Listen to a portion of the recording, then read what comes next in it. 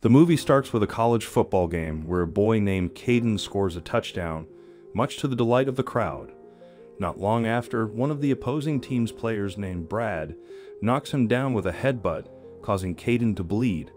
Just as Brad is trying to rile up the crowd after what he did, Cayden jumps on him mysteriously and ends up beating him until he's almost unconscious, much to the shock of everyone watching. The next day, Cayden meets up with his girlfriend Lisa, who he tells that he thinks he's losing his mind. Lisa offers some comforting words, after which they start making out. While they're at it, the clouds clear and the full moon appears, and this triggers Cayden, who suddenly turns into a werewolf. Scared for her life, Lisa runs off. In the morning, Cayden wakes up and suddenly sees blood around the living room as he calls out for his parents. When he sees them though, he realizes that he had terminated them in his werewolf state. Just as he's looking devastated about what he did, Lisa arrives with the police, but before they can enter the house, Cayden turns into a werewolf again and escapes. His story is then aired on the news, and it's also revealed here that he was adopted.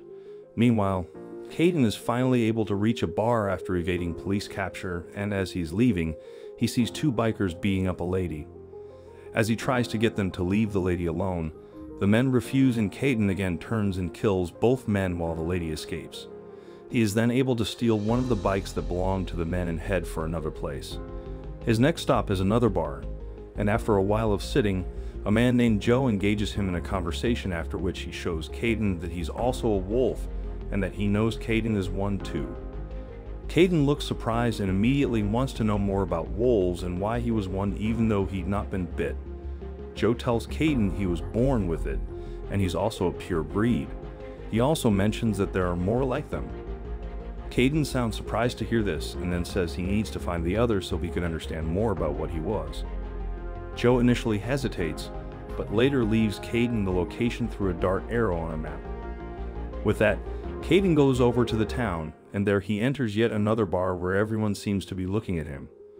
The bartender, Gail, suspiciously asks what he's doing there, and Cayden tells her he just decided to stop at the town and that he was looking for work too.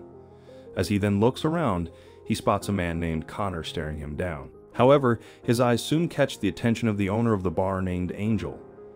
Just then, Connor tells the lady beside him, Haley, to go over and meet Cayden. She does so and tries to get him to dance with her, but he tells her he's not interested, so she leaves. Angel then gets the chance to ask Cayden what his name is, but he tells her the wrong name. He also asks for her name too, but before she can answer, a guy named Deke comes over to pick a fight with Cayden, saying Haley told him that Cayden harassed her. Cayden tells Deke doesn't know what he's talking about, but Deke and his guys soon look ready to fight. In a hope for peace, Cayden leaves but waits in the bushes until Deke and his guys come out. He then goes over to meet Deke when he's alone, but before they can talk much, Deke transforms into a werewolf. Cayden manages to overpower him, leaving Deke to run away. When Cayden is about to go for his bike, a man named John sees him and offers him a job on his farm, and Cayden agrees. Cayden meets John's wife, Clara, and immediately starts working. Everything seems to be going great for him until Connor shows up one day. Connor is curious about why John employed a stranger, but before Cayden can say much, John is there to defend him, saying Cayden is his nephew. Connor doesn't believe this and also mentions that Deke was beaten by Cayden. However, John and Cayden are able to deny his accusation, with Cayden saying that he only tried to talk to him alone after the potential fight at the bar.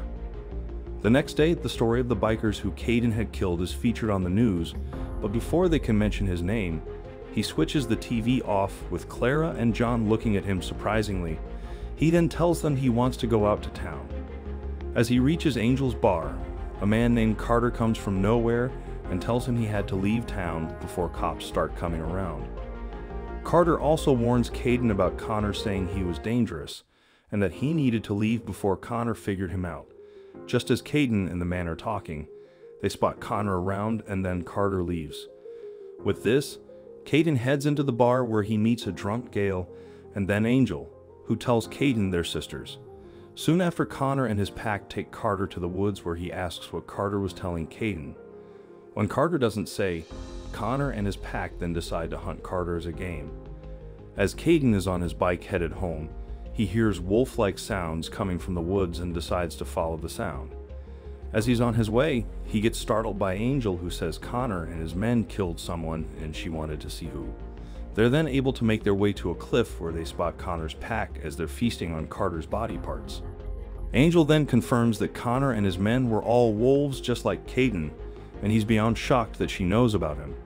When Cayden gets back to John's house together with Angel, John and Clara are watching the news where they're talking about Cayden. Clara immediately hugs him saying she was sorry, but Cayden doesn't understand as he says it wasn't her fault. However, John says it was his fault. He then talks about Cayden's mother Lucinda, who had been a pure-born wolf who lived in the town until Connor was interested in her.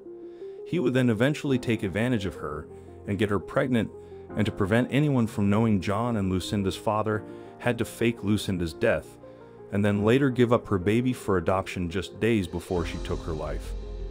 John also tells Cayden that more recently, Connor had been thinking of his legacy, and even though he turned all the members of his pack to wolves, he now wants to have a child with Angel as she was a pure-born wolf too, along with Gale, while Clara was not a wolf at all. Later on, when they're alone, Angel tells Cayden that it was already planned and it was the only way Connor would not kill the people she loved. They end up talking for a while, after which they get caught up in the moment and Angel is about to kiss Cayden. However, he doesn't look interested. As he says, he thinks all the adrenaline will get him to change to a werewolf, and he didn't want to hurt her. Despite that though, Angel doesn't seem to care, and they then have some quality time with both of them turning into wolves. When they return to the house, there are two men named Larson and Robinson present. John introduces them to Cayden, saying they were part of the old pack that first moved to the town. Both men are not convinced about having Cayden around, as they still think Angel should give Connor a baby, so there'd be peace. This then allows Cayden to say that he'd go over to fight and kill Connor, as John and Angel are unable to do so. When he gets to where Connor and his pack are, Cayden tells Connor that he is his father, but Connor doesn't believe it and immediately asks that his pack chases and kills Cayden. Soon after, Cayden gets overpowered and jumps from a cliff to run away from Connor's pack. As he falls, Cayden sees an image of Joe telling him to stand up, but it turns out he's only hallucinating, though it is enough to get him moving until he meets with Angel. The next morning, Cayden is still heavily bruised and he tells John that he tried not to kill any of them. John says it was a big mistake and he had to kill if he wanted to survive. He also then tells Cayden that he needs to change to a werewolf so he can recover, as he's unable to do it on his own. John asks Angel to help him. As she kisses him, he suddenly starts healing as he's turning. Cayden and Angel then go outside, and she tells him that he needs to run so his legs can heal. Cayden struggles to do this, but is then absolutely fine after running for a while, as he's not fully recovered. Cayden tells Angel that he's going to fight Connor and his pack again, and this time he'll make sure he kills them. With this, he gets an idea to plant explosives with the help of a formula developed by John, and with that they all get to work. When they're done, Cayden then starts planting them across the field just outside the bar, and as he's doing it, he later tells Angel to get to a safe place and he'd come get her when he was through with Connor.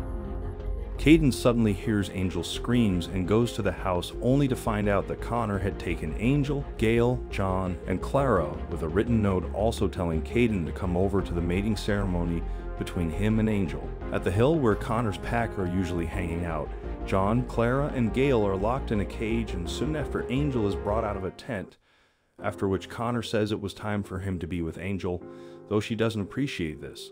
Just around the same time, two of Connor's men who are watching out for Cayden are killed by him, after which he's right on time before Connor takes Angel away.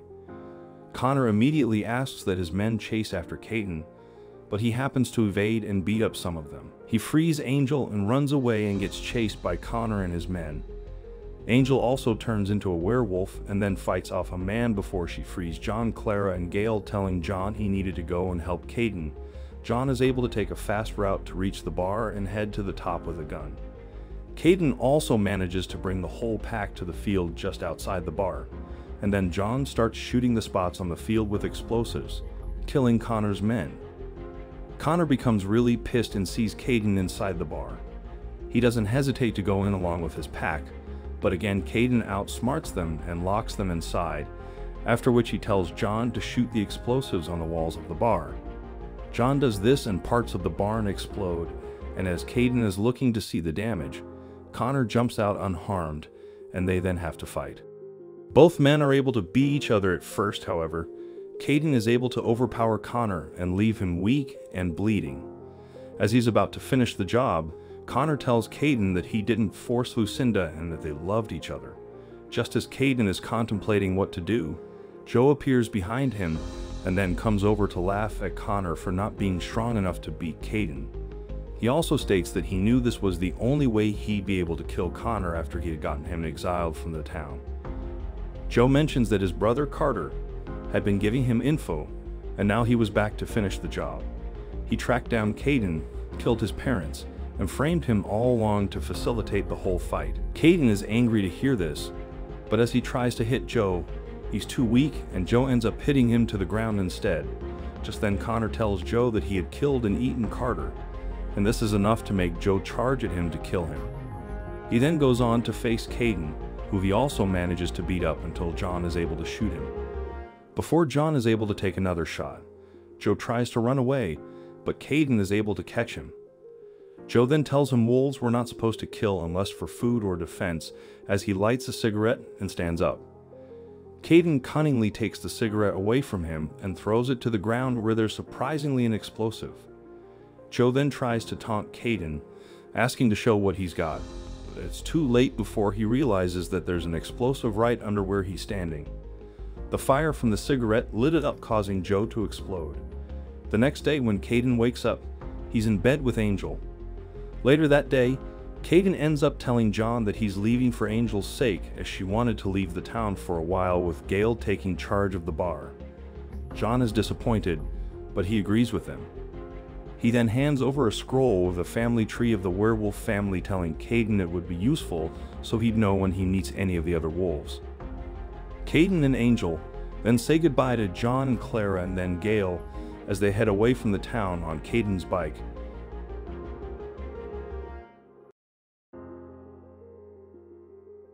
And that's all from this movie. Make sure to subscribe to the channel, leave a like if you enjoyed it, and share it disrespectfully. I love you.